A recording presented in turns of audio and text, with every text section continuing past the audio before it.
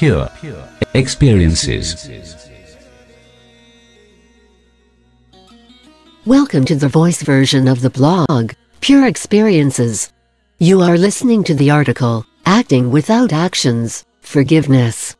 Published on the 14th of November 2016 by Tarun Pradhaan. Published on pureexperiences.blogspot.com. This article discusses action, defense, forgiveness, peace of mind, punishment, and world. The world is beautiful. There is abundance. The body is well adapted to it. There is so much to do, learn and explore here. But then there are other people, with their huge egos, they spoil all the fun. A lot of suffering is caused by retarded behavior of others. In their ignorance and under the influence of wild egoic tendencies, these people cause great harm and suffering. Sometimes a person invites trouble by his own actions. Whatever is the cause, a majority of our suffering comes from others. Even seekers find themselves dealing with ignorant people who destroy their peace of mind routinely. Fortunately, one need not throw all those people out of the world. One can shield himself from their harmful effects. Realize that suffering is a state of mind, your own mind, and even if someone else is responsible for your messed up state of mind, you are fully capable of restoring it back to happiness. We all are free to do so. The choice is always there. This trick is called forgiving. It is useful when your suffering originates outside, usually from other people. Forgiving is a mental action which is aimed at clearing negative programs. It is an action that results in non-action. Negative programs are mental structures that cause negative thoughts, desires and actions, which in turn led to suffering and even more negative programs. This vicious circle continues. Negative or harmful programs are formed due to egoic tendencies of anger, hate, envy, etc. The programs enforce these tendencies and cause more negative actions, and hence more suffering.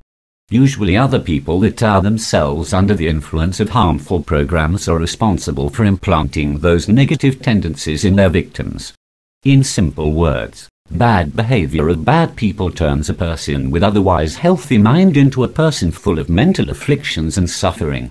This happens because people are usually unconscious of their own tendencies and get easily influenced by others' behavior. What is the cure? Forgive. The vicious circle needs to be broken at some point. One needs to do it by consciously terminating the programs or thoughts or actions. This needs to be done repeatedly because the mental structures are formed and strengthened via repetition, and erasing them also requires repetition of corrective action. In simple words, not allowing and acting on the negative thoughts, which come up again and again, will slowly make the bad actions and suffering go away. This is the act of forgiving essentially. How to forgive? You do not have any control over the thoughts and intentions that arise, but you have control over whether they turn into actions. Intervene at that point. Not taking any action on the command of thought weakens the thought as well as the program that caused that thought. The action can be physical, such as hitting a person, vocal, such as abusive language, or mental, such as cursing a person mentally. From the point of view of the mind, they are all equal. They end up strengthening the programs, and the loop of thoughts and actions repeats with more vigor. Intervention and termination of all three types of actions has reverse effect, and the program weakens and eventually gets erased. Replacing the negative thoughts with positive ones also helps. Removing the ignorance also helps. The ignorance of one's own tendencies and working of mind. Seeing it clearly how others act from ego and how one reacts again from ego helps to restore one's mental peace. Use the tricks discussed in earlier articles in order to tackle those three kind of negative actions at once. If it is difficult, seek help. A wise teacher can help. A person in trap of ego won't help much and can end up causing more harm instead. Choose your helpers wisely. The other person. Forgiving has nothing to do with the other person, the offender. It is a corrective act that fixes your own behavior. It does nothing for the person responsible for your messed up mind and acts. If you are reading this blog since the beginning, you will recall that it is always a hit or miss situation. As far as fixing the other is concerned, but fixing yourself is easy and certain. A wise man wastes no time in correcting others, he corrects himself first. Your happiness and freedom depends on your state of the mind, not on others' mental states or behavior. This is the key, and this is the reason one needs to fix himself and ignore others. Even if you manage to fix a few people by hook or crook, the next person that shows up will have same power to mess up your mind, because you have done nothing to improve yourself. You are still as vulnerable as before. What gets fixed in you? Obviously, you got easily influenced by the actions of others and brought afflictions onto yourself. This gets corrected. Next time you will keep your guard up while dealing with others and not let situations go out of hand, and even if they do, you won't get easily affected by the wrong behavior of others. So forgiving is corrective and also preventive.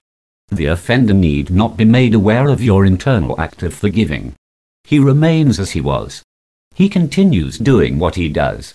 It does not matter, it's not your concern. Your concern is yourself, health and peace of your own mind and body. You can go one step ahead and mentally thank the other for showing your own weakness to yourself. It is a weakness of the mind that it lets egoic tendencies to rule itself. Bad situations in life act as a lesson that teaches us how to correct those. So if you encounter a bad person or bad situation, turn it into your own advantage. Note that I said mentally. Do not make the mistake of actually going to that person and thank him for messing with you. It can have undesirable consequences, to say the least. Just like forgiving, thanking is an internal act. If you do not feel like thanking that fellow, thank universe, etc., that should work. But yes, it would be a big mistake to go to the other person and tell him that you have forgiven him and are actually thankful to him. It can backfire and ruin your forgiving. Do not assume that everyone is out there is as wise as you are. Most are abysmally ignorant, sadly. It is your personal matter, no one needs to know.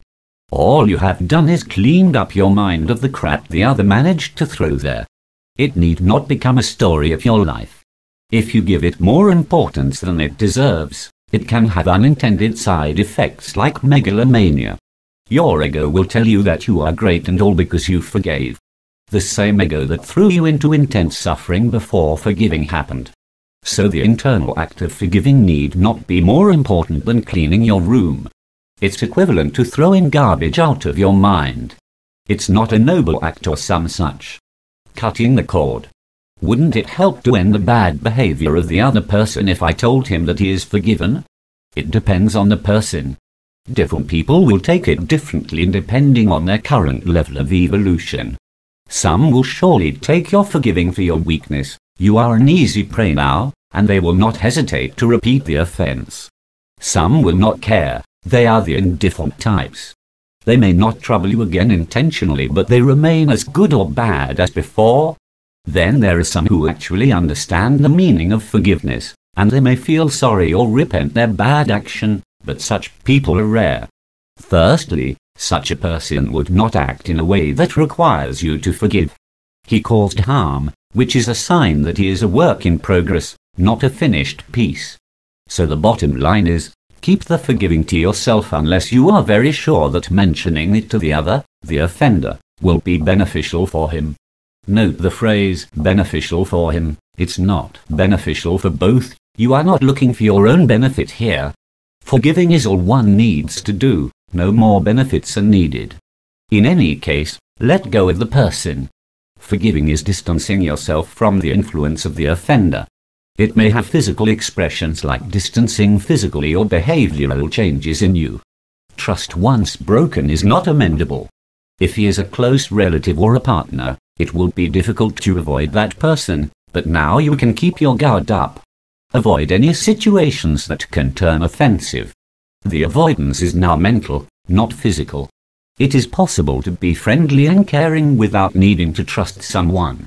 This is unconditional love essentially. You love wild animals, you protect them or feed them, but you don't put your neck in their jaws.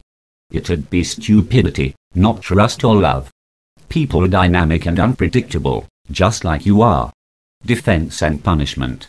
Shouldn't I defend myself from the wrongdoings? Of course, defend and then forgive. Forgiving is a mental act, an after effect. When facing the actual drama, one must act in best possible way, especially when it's a question of survival.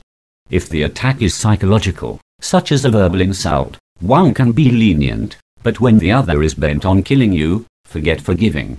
Some situations demand that one take extreme actions. For example, if you are a soldier and if you don't kill the enemy, he will surely kill you. What to do? Kill and forgive. What about people whom I need to face every day? They are abusive repeat offenders. How long can one go on forgiving? This question shows that you skipped the cut the cord section above. Cut the cord. Distance yourself from such people and places.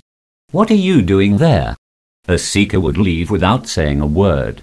But if you are a worldly person, and if these people are your relatives, partners or co-workers, you are stuck.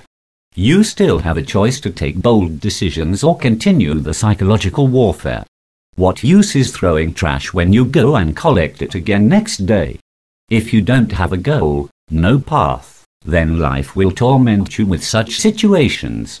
If you have a path, nothing else matters. You can simply leave because you know you are not at the right place. It does not make you progress even an inch. Wouldn't punishing the offender help me or the offender himself? Punishing others is an egoic act. It's equivalent to revenge, and it surely means anything but forgiving. Forgiving means you are done with the other person. I'm distinguishing defense and punishment here. Both are not the same, please note. Punishment is you attacking, not avoiding the attack. If you manage to punish the other, ego sees it as its victory and gets inflated. It now turns you into an offender.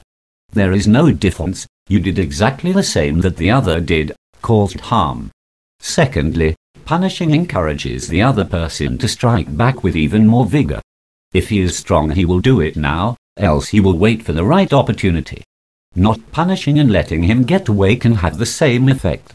Either he will take you as a coward or a weak person, or will run away and continue behaving in the same manner later. Only a wise person will understand why you wouldn't punish him, but these are rare, and won't act in ways that lead to punishments. Some people bend to punishment and it fixes them, and some get hardened by punishments. There are all kinds. So decide on case-by-case basis. Can you say, punish and forgive? No, in my opinion. You need to forgive yourself in this case, as you had to punish someone. What if law punishes the offender? Then it is not your business. Let them do whatever they do in such cases. It will be more like defense. The offender is gone and will perhaps learn a lesson, but you are not involved in punishing him. Treat your action as a service, and when the dust settles, forgive, throw out all that trash. Cut the cord. Peace of mind. The whole point of forgiveness is achieving peace of mind. Stuff happens in this world, but it need not stick to you. You have a choice here. You don't have a choice about what kind of stuff happens. The world is a chaotic place, but you have some control over what affects you and what doesn't. Forgiving is a way of getting rid of negative effects that situations or people can have on your mind. One should not expect forgiving to do wonders, like fix the situations or others, or turn yourself into a great saint or some such. I messed up. Now let's see the other side of the story. You fell for egoic tendencies, like anger, and offended someone. What should you do? Ask for forgiveness. Resolve not to do it again. Cut the cord. But what will I get by doing this? You get your peace of mind and the forgiver gets his. It's mutually beneficial. Actions do not simply disappear once they happen. There are always consequences. Your wrongdoings will surface sooner or later and will become a source of suffering. The very same ego that provoked you into wrongdoing will later punish you with negative emotions of shame, guilt and regret or whatnot. It starts appearing in your behavior, your dreams, and even on your face. Needless to say that it robs you of your equanimity and happiness. It's best to end it now. The victim is now gone or is long dead. Now what? Ask for forgiveness anyway, mentally. Imagine being forgiven. Throw the trash. Cut the cord. The mind doesn't know the difference. the negative programs die equally effectively. Note that actually meeting your victim and asking for forgiveness is more effective and instant, but it can also have undesirable consequences, depending on the current level of evolution of the victim. A wise man will always forgive you. A smart man will at least say so, just to get rid of you. An ignorant and stupid person will take you as a coward and may attempt to strike back. Be prepared for anything if you don't know the person.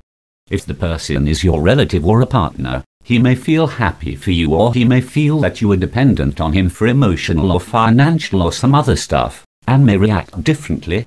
Some will try to convert you into a doormat. Use your own discretion. But why cut the cord in this case? Because you messed up.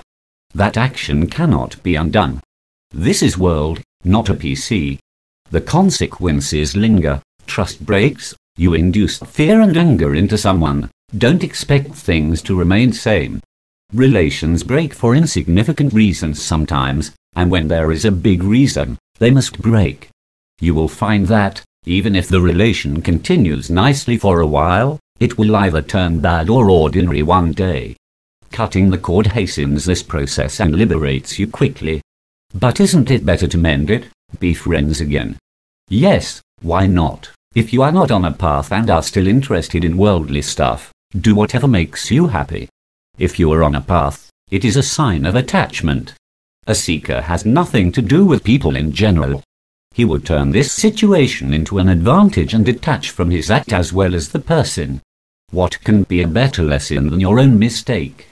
A seeker while acting in a world will encounter bad situations sometimes. Either others are the cause or he himself is. In any case, he will quickly get up, dust off and continue on his path. Events happen, they are not done by you or anyone.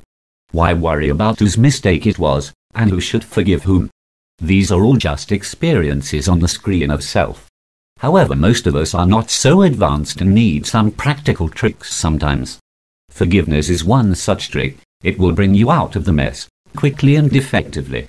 Needless to say, if you abide as self, there is no need to forgive and no need to ask for forgiveness.